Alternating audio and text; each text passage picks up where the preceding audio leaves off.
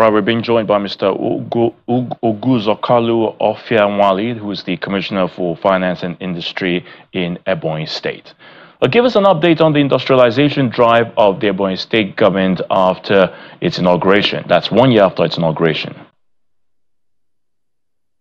When we came on board, it's good that we understand the fact that the government of Right Honorable Francis Ogbonnanwifu is doing everything possible to have Ebonyi as a business hub of the Southeast. A young state like Ebonyi should be properly industrialized to be able to provide jobs to our teeming youths. So far, so good, we've been able to revitalize Ebonyi pipe industry. And again, sinking in over 1 billion naira for us to purchase the machines for PVC, and already we have a 4-line for HDP. Immediately after 29th May, the 30th, the governor approved funds for us to purchase line that will be producing PPR pipe machine. And as I speak with you, payments too will be made to the companies on Monday for them to also start shipping the machine for us that we expect in a couple of months. We'll have that industry build, that industry producing a PPR pipe and also a PVC pipes and a HDPI pipe. So indeed, how many moribund industries is the government hoping to revamp? We already know the plastic pipe industry is in the works. Trying to set up a biodegradable plywood processing plant where we'll be sure that at the end finishing we'll have something like this, like the panels again in Ebonyi. So we see it as one thing that we need to do to ease those who are doing furnitures, those who want to furnish houses, and having seen that it's almost the highest grade cost of what we are using to do our finishes. The Ebonyi State government is also looking at bringing the machine that produces this. It will be installed in the Ebonyi building material.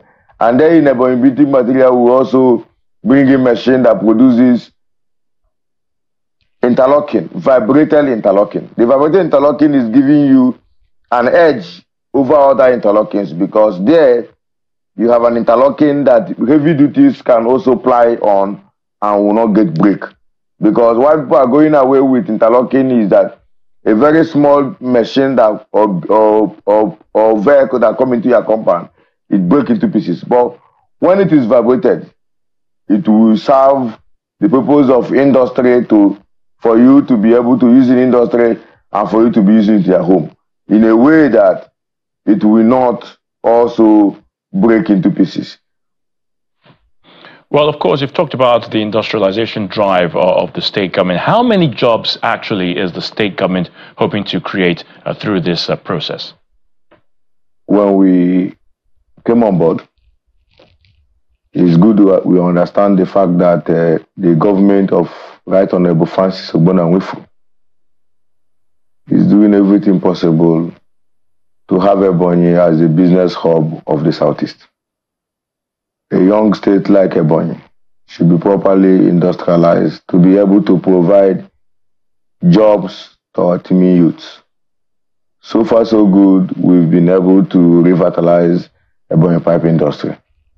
And again, sinking in over 1 billion naira for us to purchase the machines for PVC, and already we have a 4-line for HDP. Immediately after 29th May, the 30th, the governor approved funds for us to purchase line that will be producing PPR pipe machine. And as I speak with you, payments too will be made to the companies on Monday for them to also start shipping the machine for us that we expect in a couple of months. We'll have that industry build, that industry producing a PPR pipe and also a PVC pipes and the HDPI pipe. So agriculture is also part of this. The state has just flagged off the wet farming season, Commissioner. Now, there are several agricultural projects being considered, including export of rice and other produce. Tell us more about this, if you will. In the next couple of months and year again to celebrate, we'll have a lot of stories to tell Ebonyans and to tell Nigeria. Like Nigerians are aware that Ebonyi State is one of the states that produces rice in a very large quantity. The rice we produce in Ebonyi is certainly one of the best in Nigeria. The market for rice production and export is seriously valued as far as Ebonyi is concerned. For us, Ebonyi, the governor intends to do a massive export of our rice to other countries of need, and we have enough to export.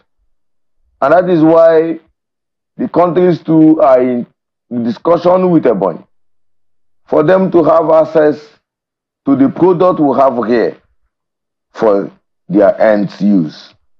And this were made possible because Ebonyi rice industry is fully functional and have one of the best brains that manages it.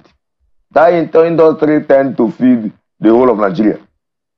And the government is doing everything possible to be sure that we'll have whatever Ebonyi needs in place and effectively functional for the benefit and the use of Ebonyans, and for Nigerians to also feel that Ebonyi is on the rise.